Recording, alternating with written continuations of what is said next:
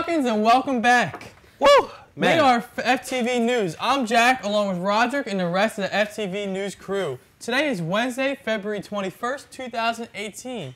Now let's say goodbye to a familiar face. That's right, Jack. When it comes to all of our planets, we know them by their features, but scientists say now the massive swirling storm called the Great Red Spot that really catches our eyes has been raging for centuries and is about to change, and within the next decade or two, the Great Spot on Jupiter will entirely disappear. Really? Yes. That's so crazy, because scientists still aren't sure why or what that means once it is gone.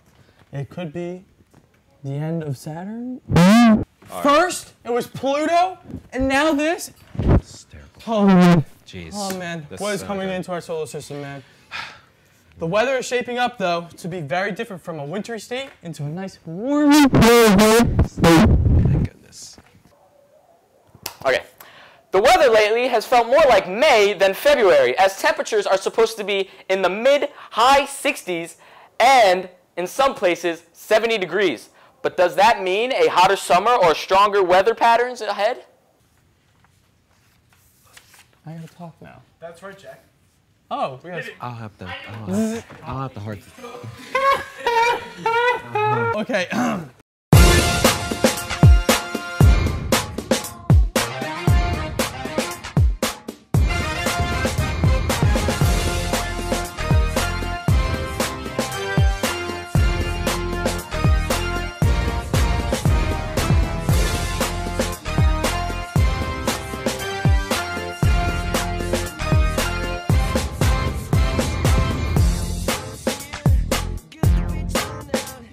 Now, let's go over to our Black History Spotlight. For today's Black History Spotlight, we will be talking about former first baseman for the Brooklyn Dodgers, Jackie Robinson. He was a huge inspiration for me. Jeez. He overcame a lot of adversity through all the name calling and all the coaches who didn't want him to becoming the first black player in history to play Major League Baseball. Beat the Creek is the mantra we want for this upcoming game. On March 14th, we want all of Oakcrest to come to Cedar Creek to cheer on Oakcrest in the Cedar Creek versus Oakcrest staff basketball game. That's right, it's staff versus staff in this competition.